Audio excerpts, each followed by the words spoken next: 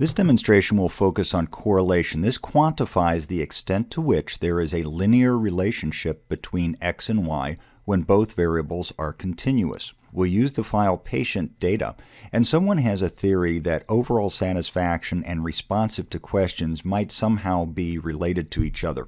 Correlation is a hypothesis test, and the alternative hypothesis is that there is indeed a linear relationship. The null hypothesis would be that there is no statistically significant linear relationship.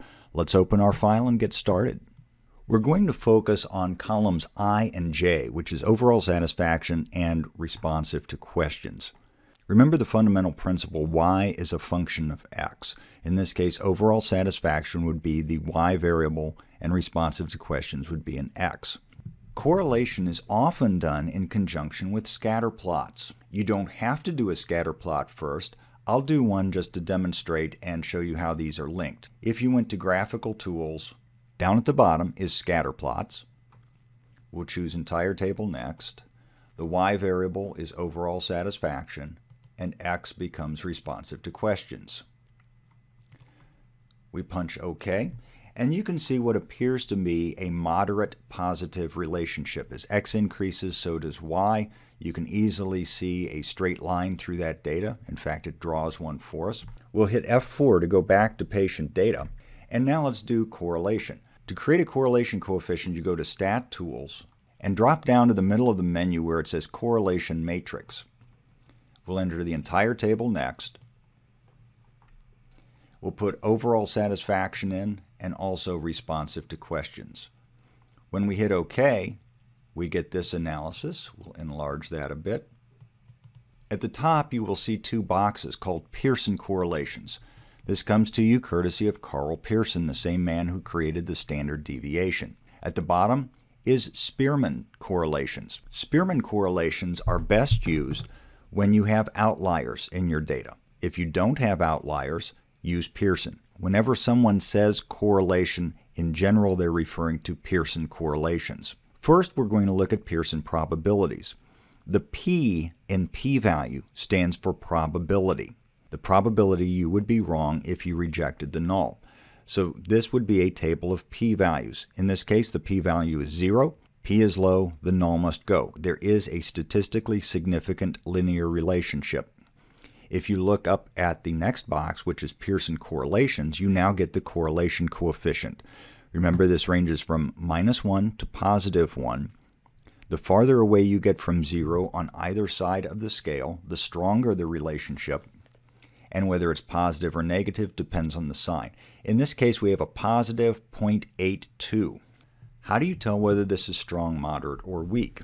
According to the statisticians at Sigma Excel, a Pearson correlation coefficient is considered strong if it is between 0.9 and 1.0, either positive or negative. Moderate would be considered between 0.7 and less than 0.9, positive or negative. And weak would be considered less than 0.7. Of course, if the p-value is high, there is no statistically significant correlation. In this case, the numbers match our observations from the scatter plot. We have a moderate positive relationship. Remember, you need two things, both the numbers and your knowledge of the process to corroborate any cause-effect relationship. Correlation is not causation.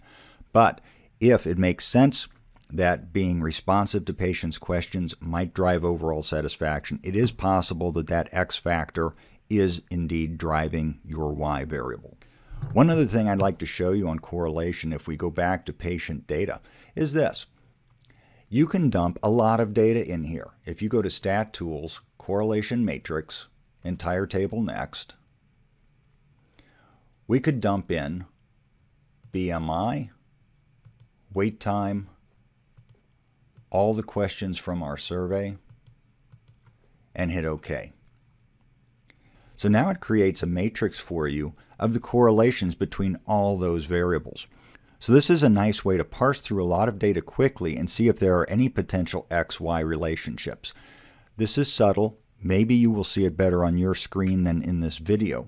But the Pearson probabilities, the p-values, are in red if they're significant, but they're bold red. the corresponding Pearson correlations. If the p-value was red, it will turn the correlation coefficient red to also alert you, but it will not be in bold.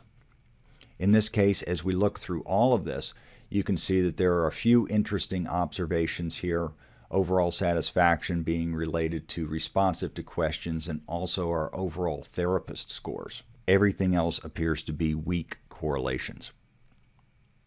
This is a great tool to have in our toolbox. Can you imagine a cause and effect diagram where you have a continuous y and a bunch of continuous x's?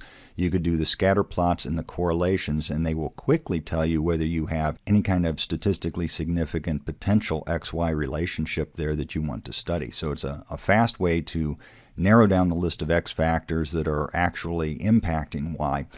Great tool to have. I hope you'll use it. Let's go back to the material.